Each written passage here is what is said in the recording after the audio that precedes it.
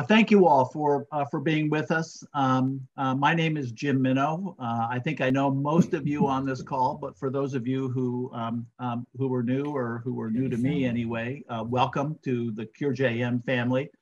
I'm the executive director of the CureJM Foundation. I've been with the foundation for 8 wonderful years as we have, I think, grown and prospered in our work to find better treatments and a cure for juvenile myositis. This is our 20th anniversary, believe it or not, and that's really quite a milestone for a nonprofit organization in a rare disease, for a rare disease organization as we are. Over these 20 years, and I think especially most recently, I can say in all honesty that there is no organization that has had a greater impact on myositis care and research than has CureJM. You know, Dr. Pachman spoke to a group of grandparents. A few of you are on this call, heard her in our grandparent meeting last week. And in speaking to that group, she was talking about the dark ages of juvenile myositis. And I'm not talking about dark ages that go back hundreds of years. She was talking about 1971. When she first started as a young doctor and nothing was known about this disease. This was a pre-steroid era, if you will, of JM treatment. And she was one of the true visionaries among the medical community at that time, helping move us to where we are today. Today, we know more about how to diagnose and treat JM than ever before. And a lot of that knowledge, certainly the lion's share of that knowledge has come through research that has been funded by CureJM over this period of time. Our progress started 20 years ago with co-founders Tom and Sherry Hume.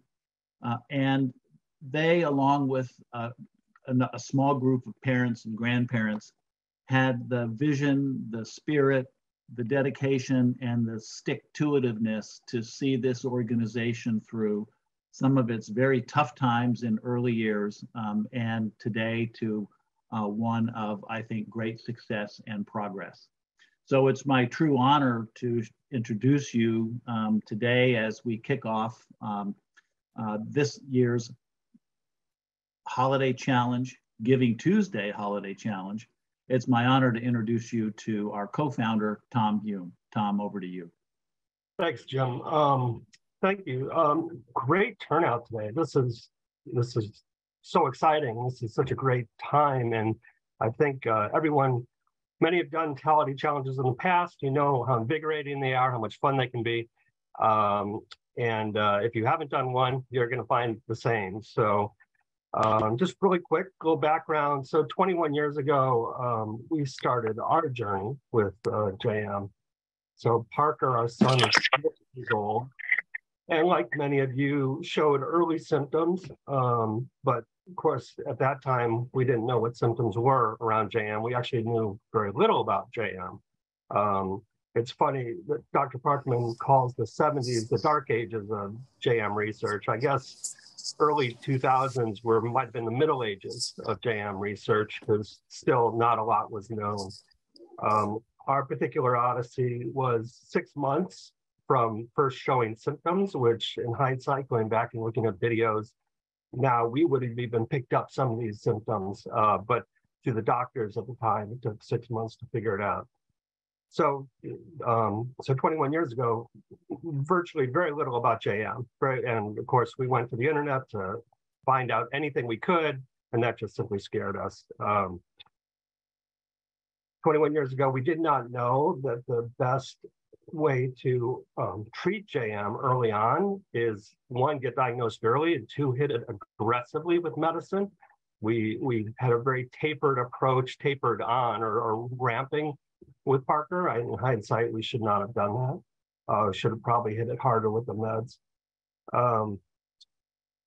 Yet that 20 years ago, we didn't know the dangers of sunburn and how that could cause a flare. 20 years ago, we didn't know what calcinosis was, which Parker ended up getting.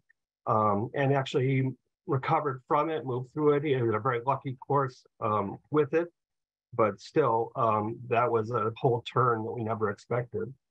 And 20 years ago, we didn't know about just crossover to other autoimmune possible diseases. For a while, he had ankylosing spondylitis. And I think today even still battles fatigue and some muscle strength. So that was, well, 21 years ago when he was diagnosed. 20 years ago, Sherry and I started CareJM. And a lot of it was to provide answers to these things and share this kind of information with the JM community to make it easier. And it's funny, 20 years ago, I don't think we knew how hard it would be to start a foundation, but also we did not know how rewarding it would be, and how much we could pay forward and how much other people would keep paying it forward. And the last thing we didn't know 20 years ago was how much people really do want to help.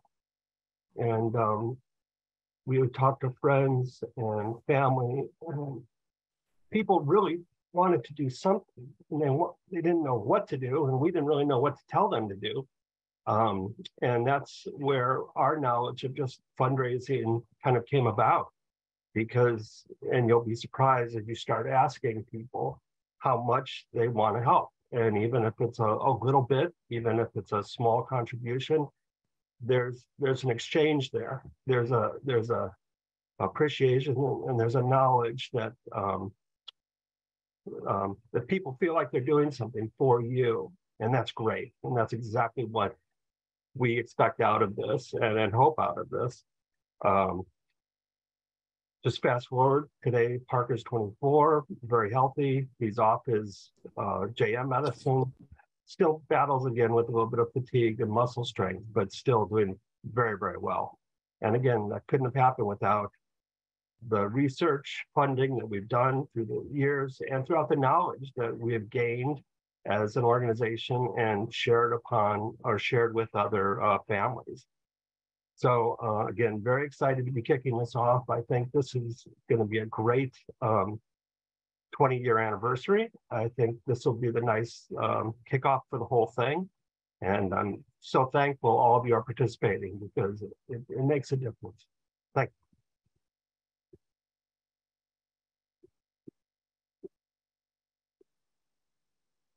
Thank you, Tom. Appreciate it very much for those heartfelt remarks, and thanks to you and Sherry. We really are where we are today, and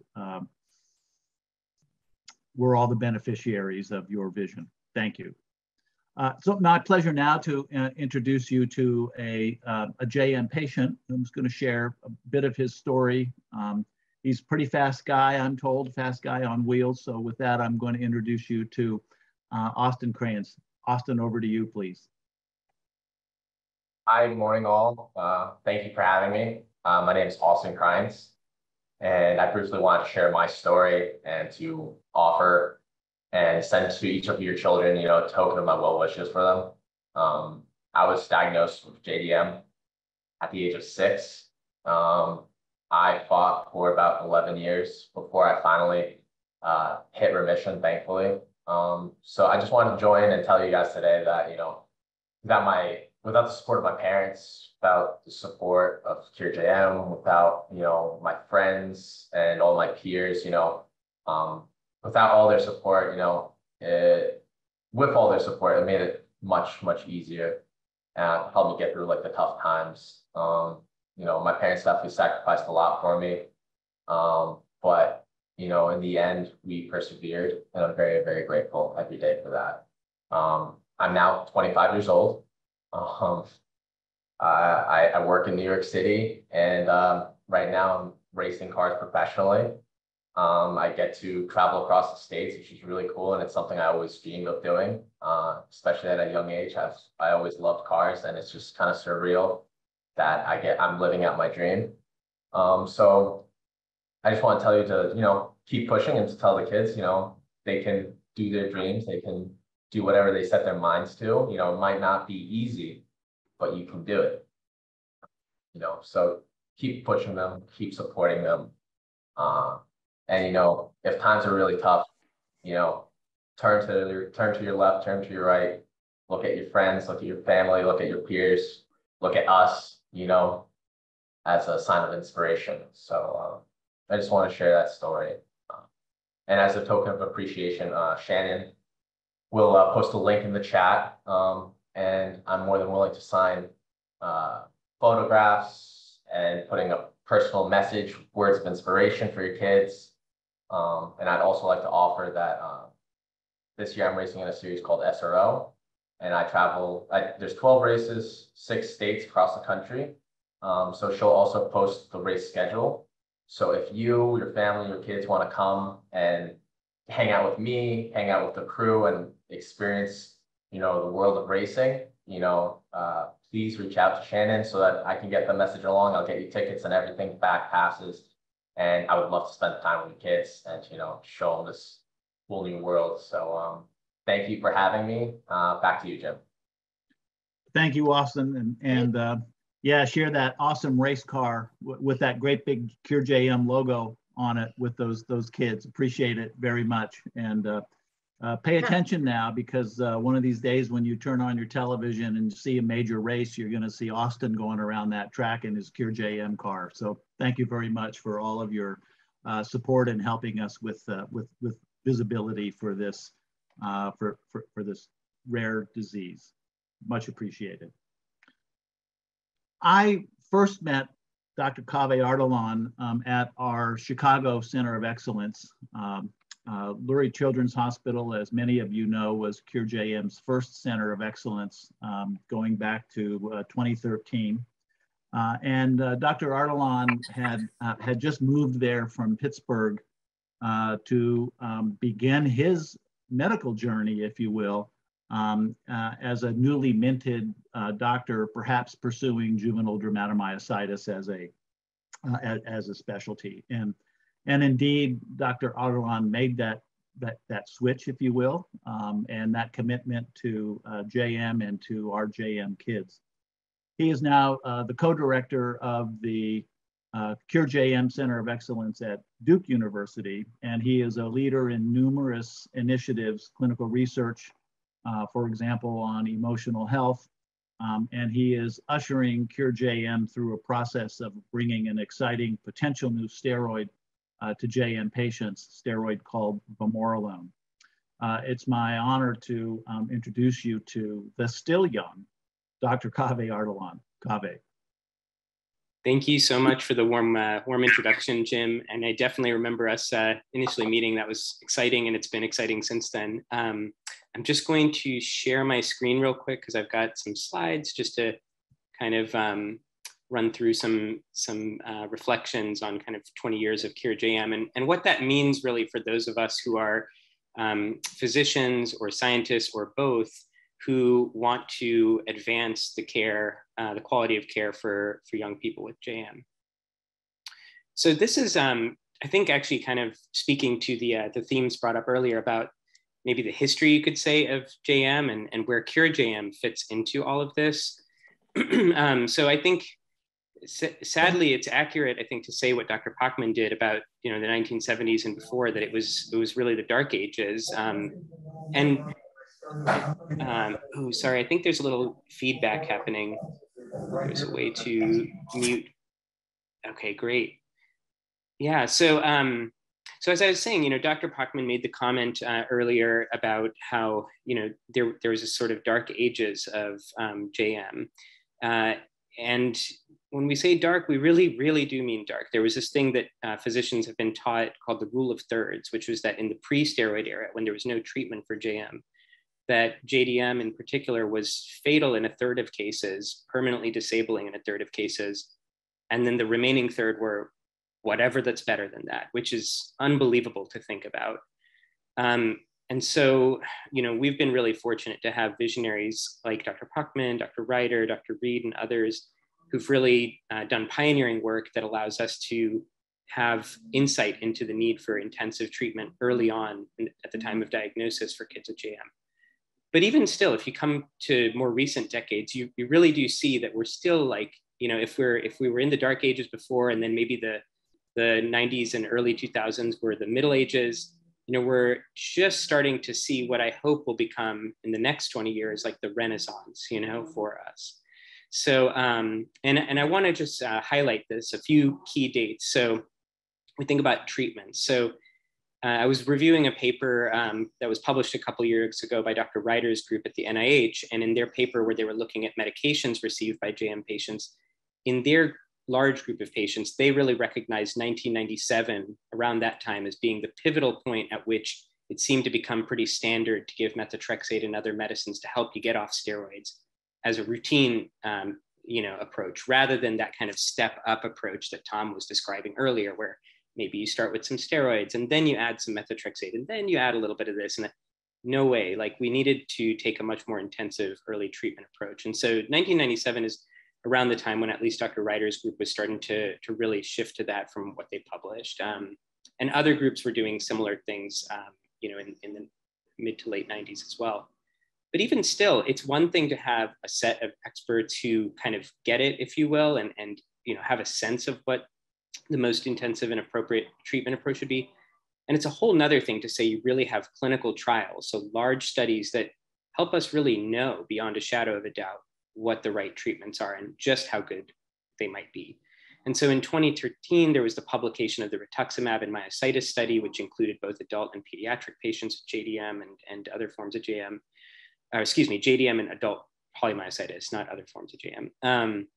And then, although in 1997, people were already changing their practice, it wasn't until 2017 that a large international trial actually showed that methotrexate really is something you should start at the time of diagnosis. It will help patients get off steroids more quickly, and it has a better side effect profile than a similar medicine called cyclosporin.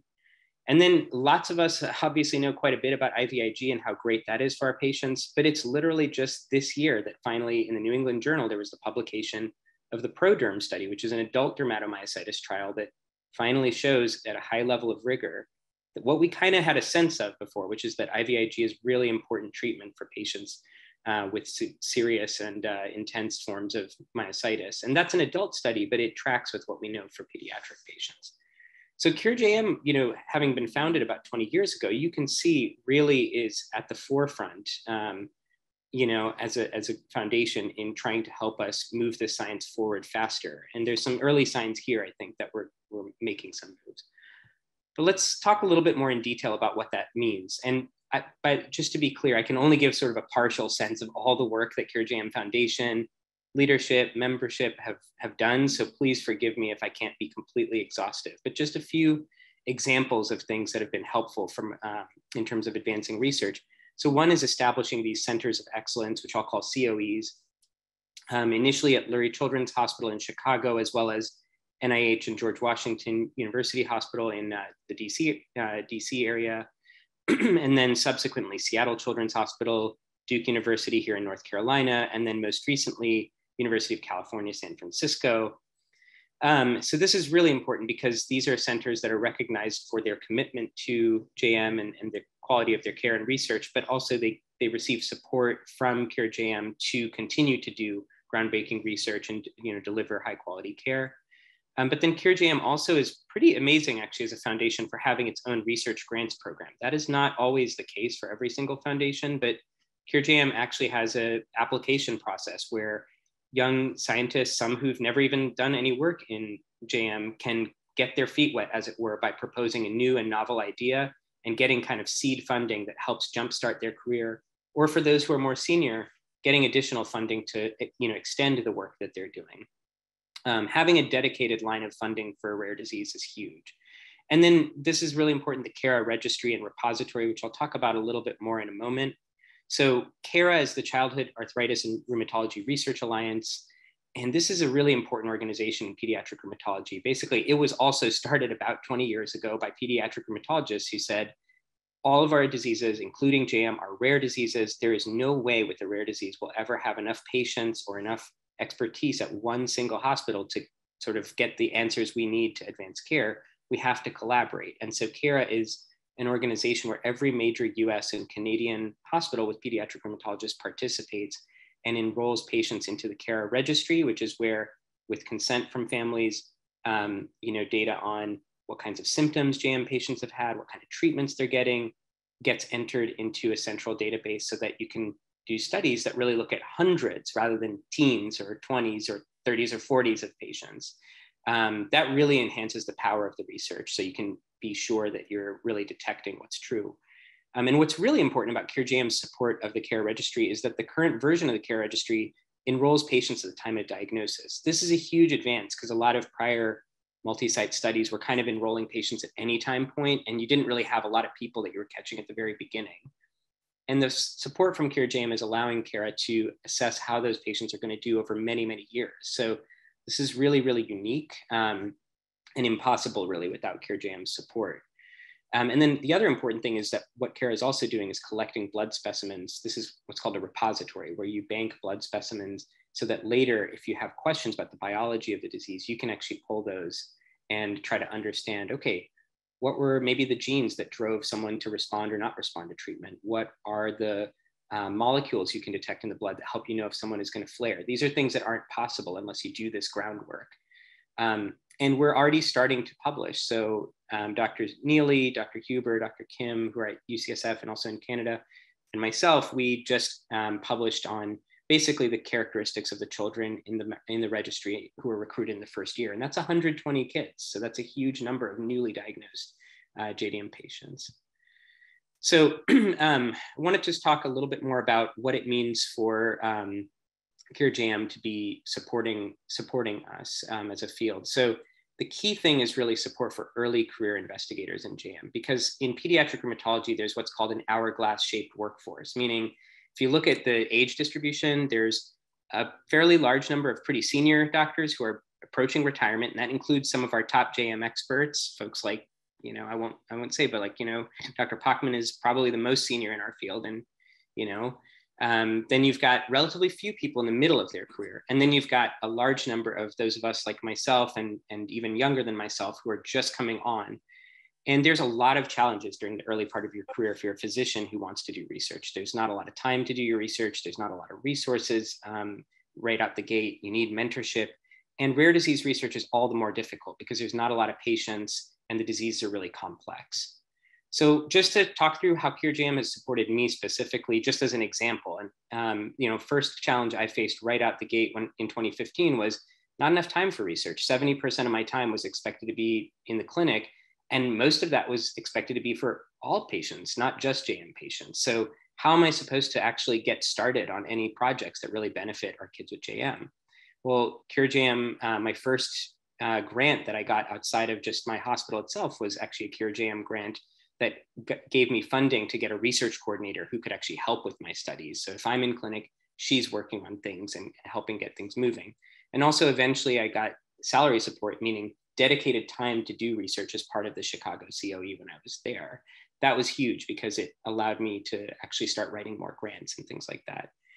JM is also difficult to treat and difficult to really understand disease. So you need resources and knowledge in order to actually be qualified to deliver high quality care. And so both in Chicago and at Duke, I've been in dedicated JM clinics with physical therapists available at every visit. And working in COEs, both Chicago and Duke, with seasoned faculty allowed a young person like myself to quickly get up to speed, as well as to have folks to run tough cases by. And then being new to JM research. So, JM, again, it's its own unique disease. It's complicated. And so, as I mentioned, having my first grant come from CureJM to study quality of life measures in JM helped me get a foot in the door as far as being considered somebody part of the JM research field. In other aspects of my career, CureJM has been super helpful. So a lot of folks know I'm really interested in mental health outcomes for our kids with JM.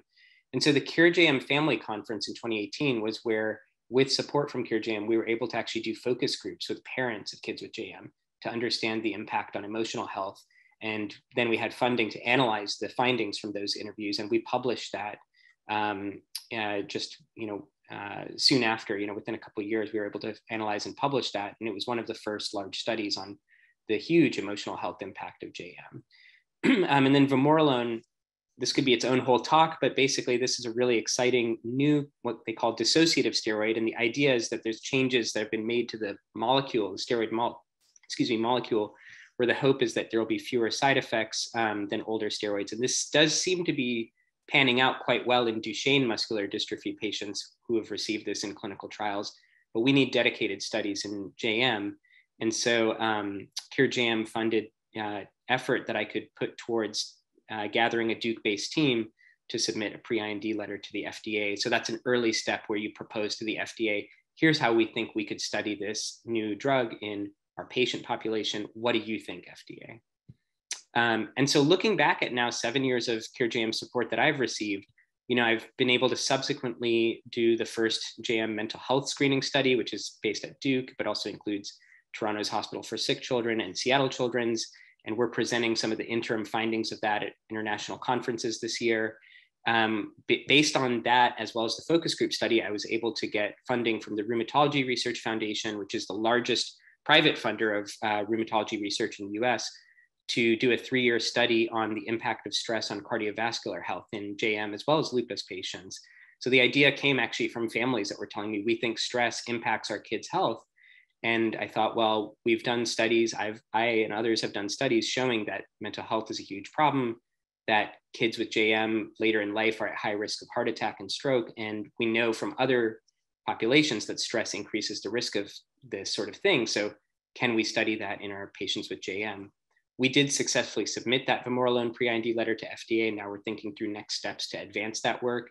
And just for myself, I mean, I've got a lot of expertise that has been developed over this time as a consequence of this support. And so I'm able to go to other researchers and say, here's what I can do if we collaborate and, you know, build those collaborations together. Looking more broadly at our whole center at Duke and what support from CureJM has meant for us. So Dr. DeVergston is the co-director of our center. So he and I work very closely together.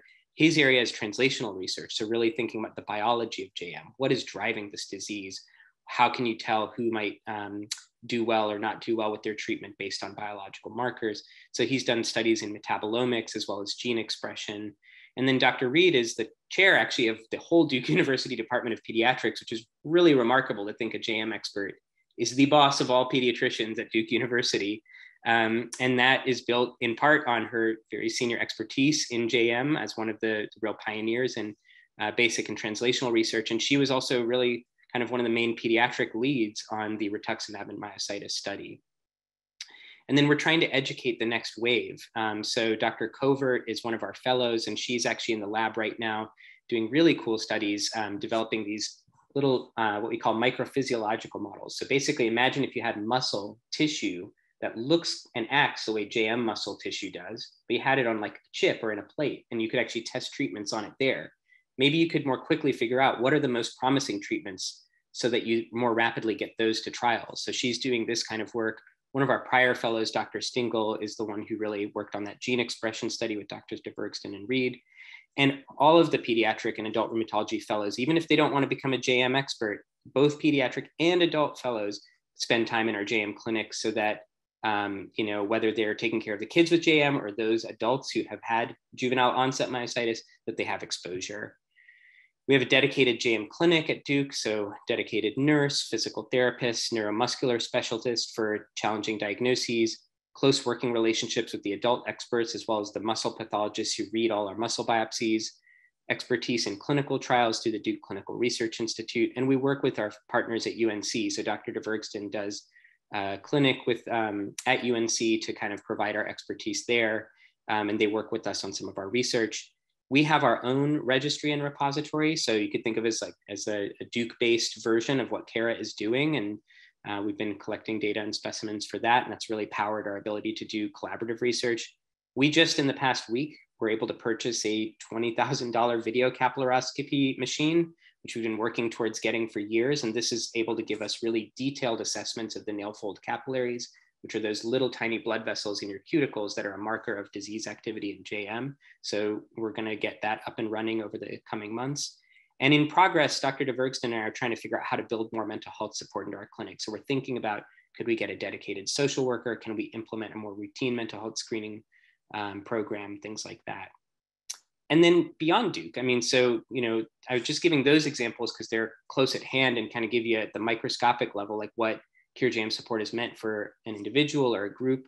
But at the community level, there's the clinical care network, which is really meant to go even beyond what 5 centers of excellence can provide. So really expanding access to high quality care in every geographic region, because we know it's hard for some families, probably most families, to travel to specifically like just a few COEs. And so how can we get more centers to have dedicated expertise in JM and increase opportunities to collaborate and share knowledge? Mental health advocacy that CureJM is doing, and in particular that Suzanne Edison, who's a mental health coordinator and a parent of a child with JM, are doing is huge. And this again could be its own talk, but Suzanne has been just a dynamo and recently worked with folks in Toronto, Colorado, and Duke and other programs to do what I believe is the first, what she called Mosaic of Mental Health workshops. So these were 2 sessions, each 2 hours long, that pediatric rheumatologists and other providers could sign on to get detailed training in mental health screening, how to detect signs of depression, anxiety. Goes even beyond JM, actually. It really was for all of pediatric rheumatology, but I think JM is like the model off of which all of this is based. There have been sessions at the ACR and other professional conferences, and I have to say Suzanne also had a great role in organizing those. And then resources for families, which Suzanne I know provides and has like a Facebook group she moderates, and way more than I could discuss here. And then this is, I think, my last slide, but just thinking about the new generation of JM researchers. So again, we really want to get out of the dark ages and the Middle Ages and go to the Renaissance, right? And that's going to require more expertise. We can't just have a couple of experts. This disease is too complicated for any one person or one hospital to figure out. And so what blows my mind is that, I've only been a board certified pediatric rheumatologist, faculty for 7 years now. So, it's not that long.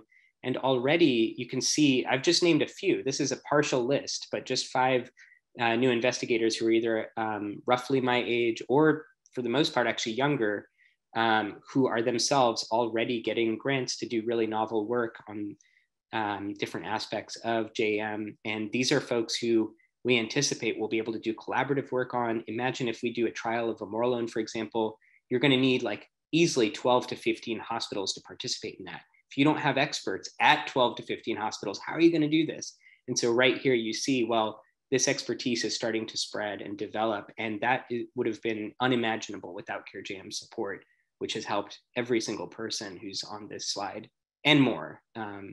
So with that, I really am grateful for your time, your care, everything that Tom, Sherry, Jim, Andrew, Shannon, like everybody that you guys have done, we really owe it all to you. And I'll send it back to you, Jim.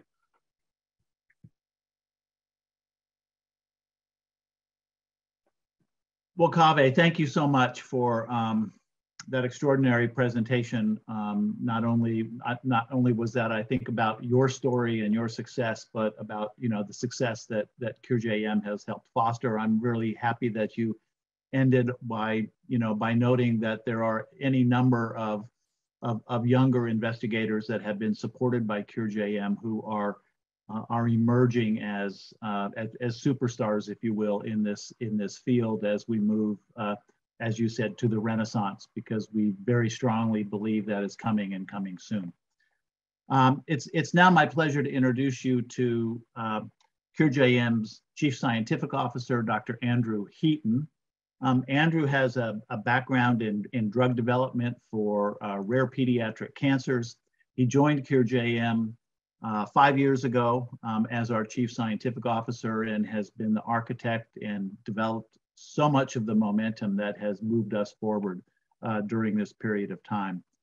He oversees all of the projects that Kaveh was just talking about, including our centers of excellence, our newly minted clinical care network, if you will, and I think most importantly has worked hand in glove with NIH and the National Center for Advancing Translational Sciences in our drug development and drug discovery program. That being an important part of where we believe we need to go to fulfill our mission in finding better treatments and ultimately a cure for juvenile myositis. Talking a little bit about how to move us into our next phase, it's my pleasure and honor to introduce you to Dr. Andrew Heaton. Thanks, Jim. Hopefully I'm now off mute. It's always hard following Kaveh, but Kaveh and I have worked so closely on so many projects. I know him as a fantastic paediatrician and somebody that's always willing to learn and ask the right questions of me and of the foundation. So I'd like to acknowledge all the work that Kaveh's been doing and is continuing to do. And we'll talk a little bit more about what he's doing during my talk.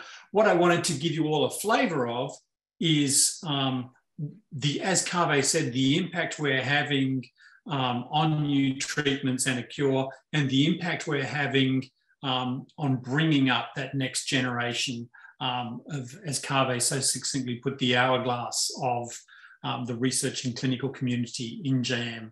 So this is a slide that I'm sure you've all seen before, but this really underlies what we're trying to do as a foundation and what our real mission is.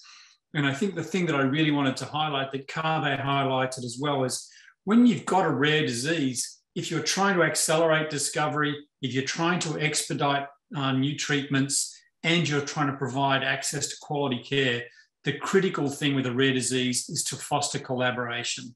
And that's something that we've been doing certainly, for the last 20 years, since, as Tom so succinctly put it, when they started and didn't know anything and we were just coming out of the dark ages, how do you find out about this disease? How do you actually enthuse people to do those research programs? It's always about fostering collaboration. So I want to talk a little bit about some of the programs that we've had going just in the last couple of years and what we're looking forward to for this year. So just starting with just a bit of an update, we can put some faces to some names of some of the folks that Kaveh just mentioned. So as far as accelerating scientific discovery, some of the grants that we gave away last year, we've just received some really great updates on how they're actually progressing. So Sarah Tansley, who is at the top left, she works at Bath in the UK. As Jim pointed out, we're a foundation, we're the little engine that could, and we're agnostic as to where the researchers conduct their research. So for a small foundation, we really do have a global footprint. We fund folks across the planet. So Sarah works at Bath in the UK, and this is recognised with Neil McHugh as the facility that has the best capabilities of detecting those myositis-specific autoantibodies. So a lot of you would have been familiar with, oh, my child's gone in and, they're MSA positive and they've been categorised with this MSA. As we know, so many of our kids that go in, they come back as MSA negative. I think virtually everybody knows that there is probably an autoantibody associated with your child, but we just don't know what it is yet because it hasn't been discovered. So one of the things that we thought was important that we fund Sarah and Neil to actually look at those patients that are negative and try and determine, are there some other autoantibodies that we should be aware of, we should generate a test for, and do they relate to a specific phenotype of the disease that might help folks like Kaveh have a specific treatment. So the great news is that Sarah's been working for 12 months. They've tested numerous patients that were antibody negative, and they've actually looked like they found several new antibodies. So they're currently working through the positive identification of those. So I think it's from an accelerating scientific discovery and looking at how we can create better treatments, Sarah's doing fantastic work. Sarah Sabah, one of the younger researchers that Kaveh just mentioned, she's now up at Wisconsin. She had some time at the NIH and worked really closely with Lisa Ryder in the GW clinic. So has a great clinical background, but also with her work she did with Andy Mammon, has got a great discovery background as well. So she's developed a mouse model. I think, as everybody knows, because it's so hard to get drugs to translate into JDM clinical trials, we really need to define if a new molecule or even a drug we want to repurpose is going to work in JDM. There are very few mouse models available for JDM because it's a rare disease. People don't develop these models to test these compounds. So it's great that Sarah has weighed in and she's developing this mouse model, and it looks like it's been successful, and we're about to get an update from her shortly. She's like Kaveh, she's just skipped off onto, in her case, maternity leave. She's just having a third child, but she'll be back in the lab shortly. And last, but certainly no means least, as far as last year's group is concerned, Dr. Jane McMahon works up at Sick Kids Toronto closely with Dr. Brian Feldman. And I think if anybody has met Dr. Feldman and had a discussion with Dr. Feldman, you know that not only is he a great and passionate clinical researcher, he's run so many clinical trials, and I'm sure he's actually capable of having a PhD in pure mathematics. So when you have a rare disease, being able to determine a signal that actually correlates to a specific part of the disease from a very low sample number is really important. So Jane and Brian have been looking at the samples that they've retained from patients up at Sick Kids, looking for an interferon signature as far as disease is concerned. If you've got active disease, how does the interferon signature change? When you start treatments, how does that interferon change? When you get a flare, how does that interferon signal change? And even though they've got relatively few samples, it already looks like they've got some really promising data coming out of that particular program. So we expect to see a publication coming out of that in the not too distant future. So that is, it's almost, think of it like a companion diagnostic. So when a clinician is treating your child, how do they know when to, start, stop? As Tom said, it's like they didn't know back in 20 years ago. It's like, should we be ramping up? Should we hit it hard? If we actually have a diagnostic that really can accurately determine how active the disease is and give us an idea as to how hard we should treat it, it's really important. So that's why we funded Jane and Brian up at Sick Kids in Toronto. I wanted to talk a little bit about some of the new grantees that have just been awarded, and you're about to see a lay summary will come out onto our website in the next day or so, in the next week or so. Ryan, our new communications director, is working diligently on that. But first of all, we've got some relatively new folks on our grantee list this year, and we've got a different sort of geographic spread. So we've got Dr. Chuck Young-Yu at Nationwide Children's.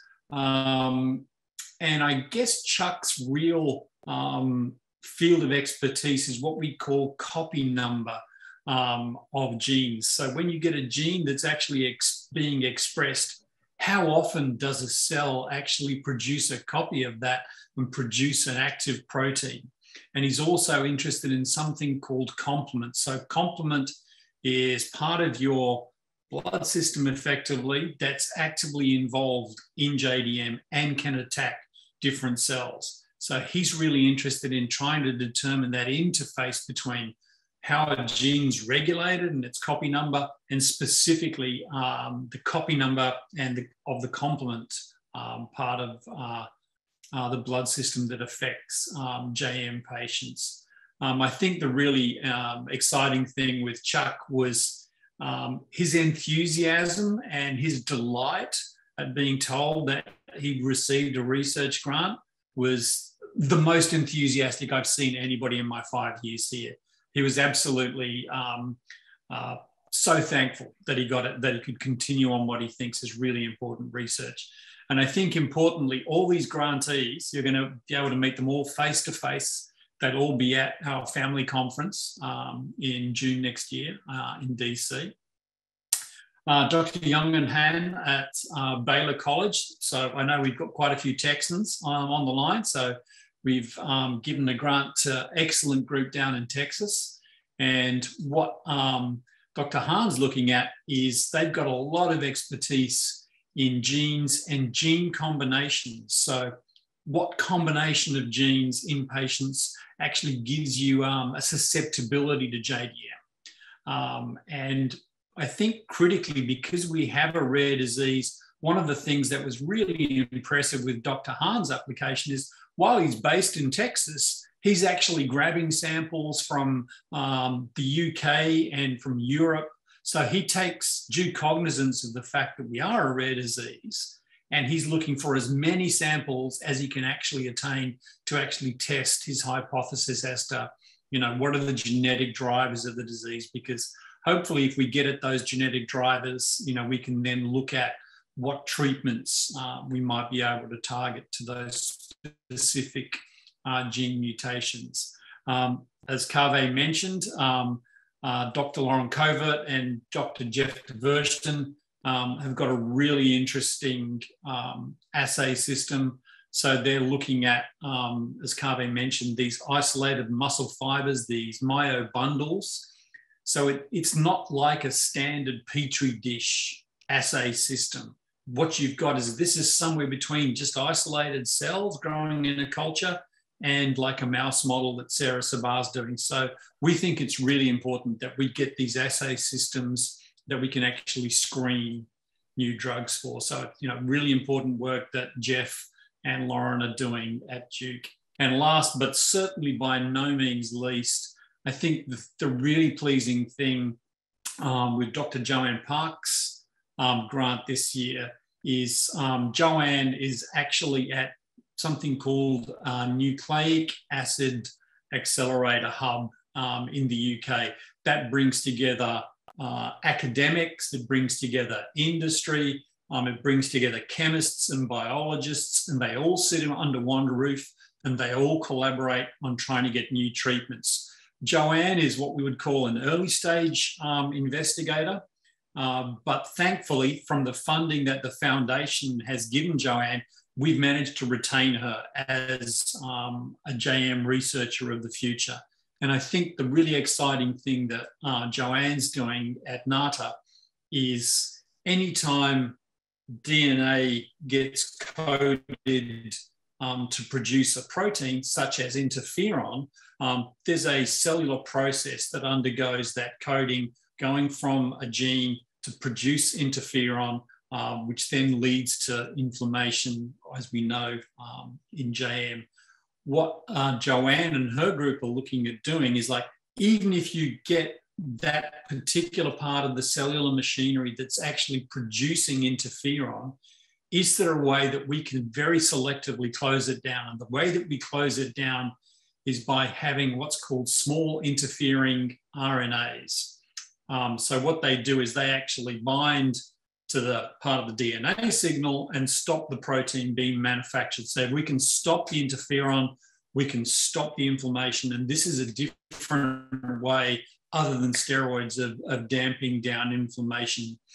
And unlike steroids, they have the real potential here to get something that is highly selective for specific signal molecules in DNA. So we're really excited, even though it's very early research. One of the things that we emphasized was because we're really looking at potential cures, this is something that we think is really exciting that is worthwhile looking at in more detail.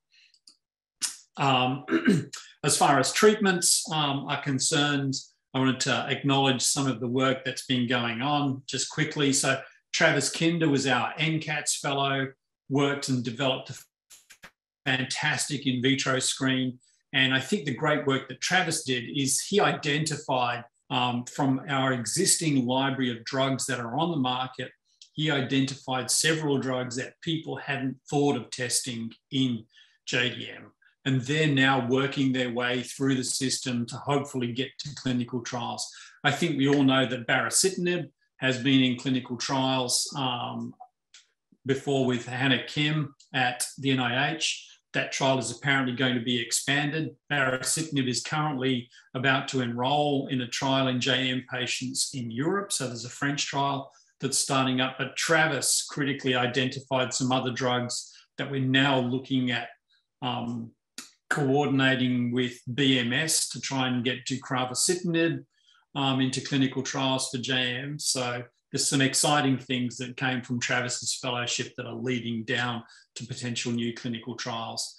And once we've actually got something that's identified from a clinical trial perspective, it's then about getting the right team together. And I think Kaveh probably undersold his influence on what he's been doing with vamorolone and really stretching what the foundation's dollar can actually achieve.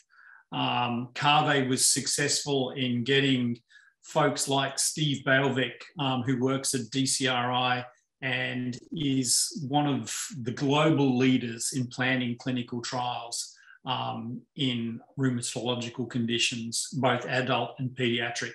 And Kaveh managed to get Steve to donate his time for free. So it really expanded what we could do with the foundation's money to actually try and get this vamorolone program up and running. And coordinating so many really busy people is testament to Kaveh's skill set. I think one of the adages is, you know, if you've got something that you really need somebody to act on, give it to a person that's busy like Kaveh, because he's really good at organising his time and he's good at organising other people's time. So Kaveh was a real asset to this team, and we're very excited about how we can keep going with it. So thank you, Kaveh. As Kaveh mentioned, you know, one of our new initiatives this year was our clinical care network, really expanding beyond our COE network, just really acknowledging the breadth of the paediatric rheumatology clinical expertise, not just in the US, but critically, you know, outside the US with Great Ormond Street Hospital in the UK, you know, but really just emphasizes the geographic spread that the foundation has, and importantly, the collaborators that we've got in these different hospitals. So I'm not going to go through them individually, but you can see, you know, our spread is quite significant. Last but not least, our COEs that Kaveh also mentioned. So I won't labour the point as to how important it is to fund our COEs. And then just to finish off, I think, you know, the 20th anniversary year is going to be a really significant year for the foundation. I know it's going to be really significant. Expect some really big announcements in the next month or so. There's some really exciting things happening with some of our research groups in JM, which we're extremely proud of. I think, as Kaveh mentioned, we've had a swathe of new initiatives courtesy of Suzanne in mental health, including some awards. We've been giving Mason's Miracle Awards to some of our clinical care networks. I think next year is going to be our biggest grant year. We're also looking at giving a fellowship award out so that we can ensure we retain some paediatric rheumatologists. We've got our first in-person family conference in June. We're probably going to have our annual symposium there as well, so we can have a hybrid in-person and virtual conference, so we can still attract our global audience. So 2023 is going to be a really exciting year. And I think, you know, it goes without saying that I have to thank Dr. Ryder and our hardworking medical advisory board, to the clinicians and researchers such as Kaveh that work so closely and passionately with our patients on a day-to-day basis. Our CureJM board of directors, which includes obviously folks like Tom and Shari as founders of the foundation, to all the volunteers that work with the foundation and put in so much time and effort to really get us the footprint that we've got. And last but certainly not least, the reason we're here, the patients and families. So happy to take any questions. Great. Well, we do have a few on text if there's no one that wants to jump in. Dr. Ardalan, I think this is one for you. And I have to admit, as a parent, these are some of the terms that are confusing to all of us. So maybe you could help us out a little bit. We've got a couple questions. Could you explain what doctors mean when they talk about a second line treatment and a biologic? Is this the same thing? Are they different? Can you help the families understand what that might mean? Yeah, happy to do so. So First line, second line, third line, this is kind of medical jargon, but basically when you're teaching a doctor how to take care of patients with a condition like JM, there's usually standard treatments that are given initially that really you would think of as like the kind of the usual care that anyone should get right out the gate. And so, a good example of that would be, of course, steroids for any autoimmune disease, including JM. And then for most patients with JM, methotrexate would be the other medication that's given alongside steroids. Some patients will get more than that, but the first line treatment for JM is typically considered steroids and methotrexate at the minimum. Second line is what you refer to when a treatment is given either because a patient has uniquely severe disease or their disease just isn't responding completely to first line. So an example, of severe disease would be a patient who is so weak, they can't swallow, they can't eat safely. That's a patient who we know just giving methotrexate and steroids, that's not going to be enough for them. We should be giving IVIG. We should probably be giving potentially more than that, So those would be patients who immediately start some second line treatments on, or, a patient who started out on steroids and methotrexate and 3 months in, you see, they're just not really responding, or they're even getting worse. You add second line treatments. And so that could include things like IVIG and so on. Biologic is just a general term for a type of medication that it's really a medical term for medications that are basically large molecules that are derived in some way from, biological materials. So an example of that would be what are called monoclonal antibodies. These are treatments that are given usually through an IV or as an injection that target like specific molecules that drive diseases like JM. Rituximab is an example of a biologic, for example. So most biologics are considered second or third line in JM, but the terms aren't exactly the same. That's great. I think that's really helpful. That gave everyone a little bit of time to unmute. So if anyone jumps in, otherwise we have some more on text. I think people are oftentimes in their car, so they may be on mute. We have one more, Dr. Ardalan. I think this might also be for you. Could you explain why JDM causes calcinosis? And then what are the treatments are there such thing as second line treatments or third line treatments if the child is still kind of battling that? Yeah, that is a great question. So calcinosis is probably one of the most mysterious aspects of JDM. We really as a field still don't fully understand why it happens, why it's only some kids that get it. We do know that certain patients seem to be at higher risk. For example, those who have what are called NXP2 antibodies, or the other name for that antibody is MJ antibody.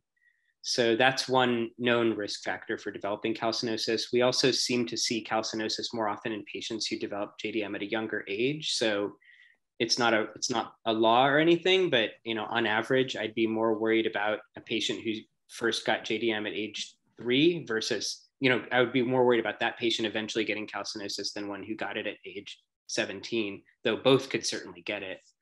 And interestingly, JDM patients develop calcinosis more frequently than adult dermatomyositis patients, and we don't really understand why that is either. So I think the sort of simple way of thinking about it, though, is that we know that calcinosis, when it's first developing, if you were, I don't recommend this, and this is not something you do in clinic, but in research studies where they were able to kind of study some calcinosis, they actually noticed that when calcinosis is first forming, it's often kind of semi-liquid or kind of pasty before it turns hard like a rock. And so there were some people who did studies where they actually drained some of that liquid out and sent it for analysis, and they saw tons of inflammation in there. So it does seem like somehow initially the immune system is attacking the skin and soft tissue underneath it. But for reasons we don't understand, somehow then that attracts cells that deposit calcium in that location. And it explains why for some patients, intensifying their JM treatment might help their calcinosis. So that's something that we first look at, is if somebody's developing calcinosis, do they still have active JM? And if so, first try to just control the JM itself and then see if the calcinosis responds to that before thinking about other treatments. And then in terms of treatments, like there are definitely treatments to try, but no one knows like what the perfect treatment for calcinosis is. So that is something that can feel a little bit, I don't want to say trial and error, but it really is something where there are a couple different approaches and you have to sort of see what fits best for your patient. Yeah, I think that people struggle with that one. One more from the chat.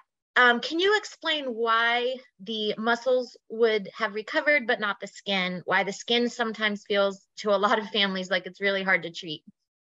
Yeah, that is also something that we see. So it's something the families, I think, have, as always, families know things before the doctors and scientists do. But in fact, we also see that both in our clinics, and then there have been a couple of publications that show when you follow patients with JM, their muscle disease typically is pretty responsive to the currently available treatments. If this were just a disease of muscle and it responded this way, most patients would basically seem to get into remission eventually.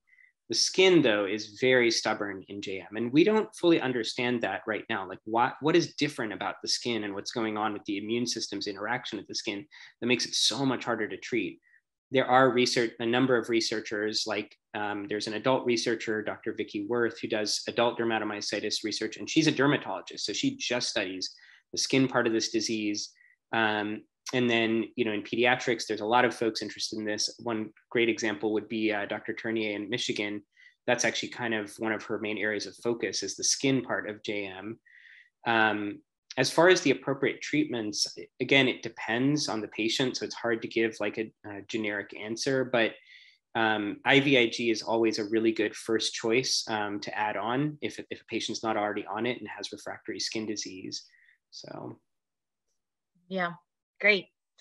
And you may have seen this one in the chat, but Manahi had a really good question. She saw a study on low resistance training with partial blood flow resistance.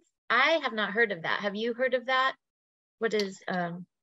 Yeah, I'd have to go back and see that specific article because I haven't looked at the physical therapy literature as so recently. So I feel like I remember this paper. So, but I should be cautious because I don't have it at my fingertips. Yeah. I'll say though, I think that that's kind of investigational right now. I'm not aware of like common use of this like partial blood flow resistance, and I'm not, okay, I have to say, not too familiar. We can follow up with the rest of our medical advisory board too, and loop back with you.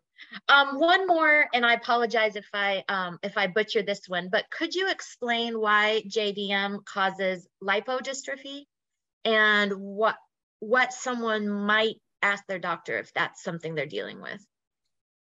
Yeah, this is another one where we don't, I mean, it's actually, lipodystrophy in general is very poorly understood. So, another really different disease population that gets lipodystrophy is HIV patients. I mean, so that's obviously a completely different realm, and yet lipodystrophy is an issue there. There are also some genetic syndromes that can cause lipodystrophy among the multiple symptoms, but in most of these diseases, it's not really that well understood, like what's driving it. What we do know, though, is that similar to calcinosis, lipodystrophy tends to be associated with delay to treatment. So patients who didn't get diagnosed quickly or didn't get, intensive enough treatment are at higher risk of developing lipodystrophy and calcinosis. There is an association between TIF1 gamma antibodies and lipodystrophy. So, and the other name for that antibody is P155-140 antibody. So not all patients are at the same risk of lipodystrophy.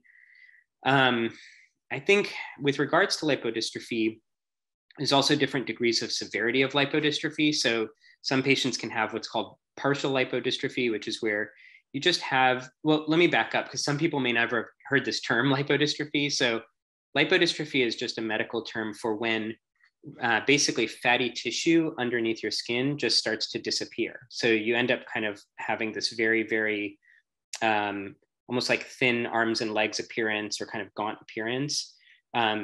So that can be partial. It can just happen like maybe in your arms or part of your legs. It can be more generalized where people have like loss of the fat in the face, the trunk, and the arms and legs, which even can be kind of disfiguring if it's really intense.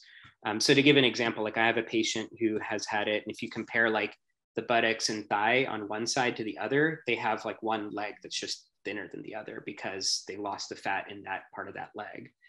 the biggest thing to know about lipodystrophy, besides the fact that if it's present, it suggests that maybe someone has more severe JDM and might need to be treated more intensively, is it's also highly associated with something that I'm also interested in, which is risk factors for cardiovascular disease. So there are a number of studies that show that like between 25 and 50% of lipodystrophy patients with JDM have like high triglycerides, which is a type of fat similar to cholesterol, high cholesterol levels, higher risk of diabetes. And you can imagine if they're getting steroids on top of it, which also can, produce high cholesterol levels and risk of diabetes, it's kind of a perfect storm from a heart health standpoint.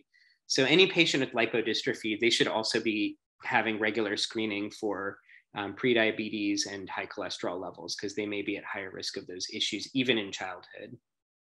And then their JDM needs to be treated intensively to hurry up and get it under control. Sometimes if it's not such bad lipodystrophy, I have seen the fat kind of fill back out. Other times it's just gone and it stays that way. Yeah. Well, one last question in the chat from Diana. She is taking baricitinib and wondering what your thoughts are on that, or anyone else's thoughts. Andrew may have thoughts. Great medication. So I don't personally have a patient on baricitinib, but I've got some experience using tofacitinib, which is also a JAK inhibitor. It works similarly, slightly differently. Each of these JAK inhibitors works a little differently. And truth be told, the reason my patients are on tofacitinib and not baricitinib is because it's really hard to get insurance approval for these medicines. And tofacitinib has been around a little longer, and it's just oftentimes easier to get. Although I think that's changing as like we get more data on baricitinib and can prove to insurance that this is really good treatment for our kids with JM. But usually these types of medicines called JAK inhibitors, like baricitinib, tofacitinib, these are usually reserved for certain scenarios, like patients with really, really refractory disease, especially really refractory skin disease, patients who have severe vasculopathy. So that's where the inflammation and changes of the small blood vessels are causing serious problems for the patient. That often goes along with bad skin disease. And then there are some patients with JDM who develop severe lung disease, and there's some thought that medications like JAK inhibitors might be helpful for that type of population. So yeah, I mean, I think they're really exciting medications because they do seem to help a variety of patients who have refractory JDM or particular manifestations that are hard to treat with JDM. It's great. Well, hopefully you're doing well with it, Diana, and liking the way that it's working. That is all we have from the people that are stuck in a car or at work and can't talk, but I don't know, perhaps anyone wants to unmute and see what else we can stump Dr. Ardalan with all of these great questions. And of course, we can follow up afterwards as well. Shoot me a question and we can get Dr. Ardalan or an Andrew or another member of our medical advisory board to jump in. And I do want to let you know, Austin, we have a couple of responses already to Austin's very generous request to send your JMers some of his professional race car posters signed with encouraging messages, although I will warn you all that my kids really liked that video of Austin crashing into the wall at 80 miles an hour. So if they're learning to drive, maybe let them know Austin's a professional and they should enjoy watching him on TV only. But no, that was a really great video. And if you click the survey link, you can see Austin racing, which is pretty cool. So any other questions for Dr. Ardalan or Dr. Heaton or Tom or Jim while we've got everyone? I had a quick question. Great. I was just wondering, how long would you wait into remission before testing weaning off medications? Yeah, I'm happy to answer that. So that's a really, really great question. So there's not a like internationally agreed upon standard for this, but one thing that has shown up in some international guidelines for the care of patients with JM is that you definitely want to try to achieve remission on medications first. And the first order of business then should be to get off of steroids. So if there's going to be a medication to prioritize getting off of course, it's going to be those because they have the most side effects. Once you're off of those treatments, there's a consensus guideline called the SHARE guideline that suggests that you should just keep everything else the same for about a year and see if that remission is durable for that year off steroids before choosing one medication to then start weaning off of. Some people, I will say, some people will start weaning IVIG a little sooner than that. And that's a practice that, depending on the patient's situation, I've done and others have done. But aside from that particular exception, like in general, you want to see if there's durable steroid-free remission for at least 1 year. And for some severe patients, maybe you might want to wait longer before testing the waters with slowly tapering off treatments. If you look at studies of how long it takes patients to get off all of their JM meds, who successfully get off and stay in remission off their meds, it's a years long process. So it's, in the neighborhood of like 4, 5, 6 years to really get from diagnosis to remission on meds to slowly getting off. And that's an average. So I think Austin shared earlier that remission came about 11 years into diagnosis, if I heard right. So, it really speaks to how, how long it does take sometimes to really get to the place we want to be at for our patients. Yeah, Sorry. Just to add on, yeah, it took probably about 2 full years before I was like officially on a remission. I was seeing Dr. Pachman at what was then Children's Memorial Hospital. It was a slow process off the medication. It wasn't anything that was just like, all right, yes, you're in remission. It was more of a longer process. But yeah, like he was saying, it's slow and gradual getting off the medication and then seeing if it's sustainable, which luckily for me it was. Thank you. That's great. One more call. I know we've gone a little over, but time has just flown with this great information. So thank you guys all for sticking with us for a few extra minutes. And again, if you think of something, later in the day, just reach out and we'll get it over to Dr. Ardalan and Dr. Heaton and get you back a really good response. Looks like we have one more. Well, looks like the chat is out of questions. Dr. Ardalan, you've done it. You've answered all of our questions, at least for this time being. So I guess over to you, Jim, if you have any closing remarks. Just a few. Thank you. Thank you, Austin, Tom, Kaveh, and Andrew. Thanks to all of you. There's 2 other individuals I want to just briefly call out for a moment. And one of them, I think both Andrew and Kaveh spoke briefly about our clinical care network. And I just want to mention that that we are able to also support the development of newer programs in our JM programs in our clinical care network.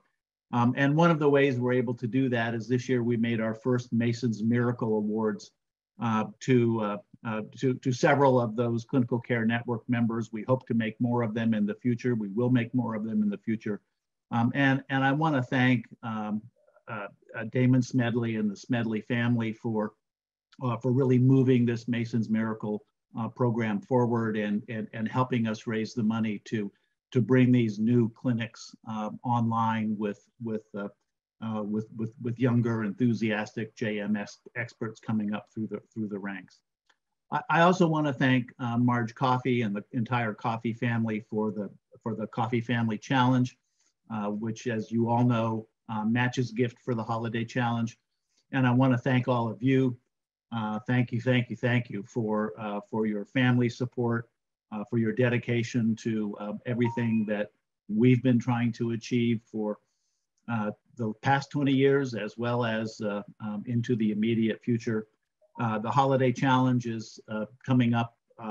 Our big day is on Giving Tuesday, November 29th. I want to thank all of you for your dedication and your teamwork and your outreach to help us meet this goal of $750,000 this year for the holiday challenge. It's our largest fundraising program in any given year.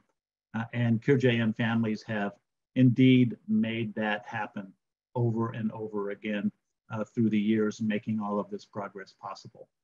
So my sincere thanks to all of you for your dedication, for your commitment, and I wish you all a wonderful Thanksgiving and holiday season as we move towards the end of this year and off to a bright new future. So thank you for being with us.